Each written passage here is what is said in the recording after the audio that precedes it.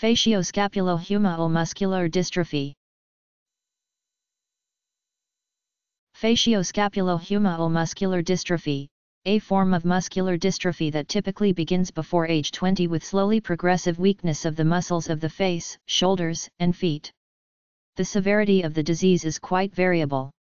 Although most people with facioscapulohumeral muscular dystrophy, FSHD, retain the ability to walk, about 20% require a wheelchair.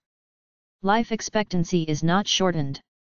The diagnosis can be confirmed by a DNA test disclosing the deletion of copies of a repeat motif called D4Z4 on chromosome 4. FSHD is inherited in an autosomal dominant manner.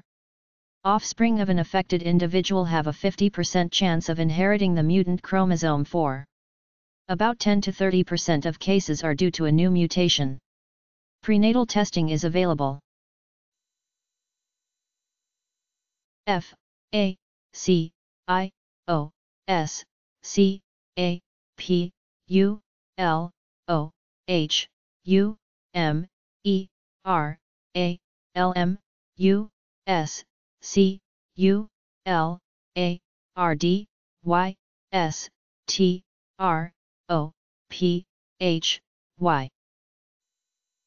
Facioscapulohumeral muscular dystrophy.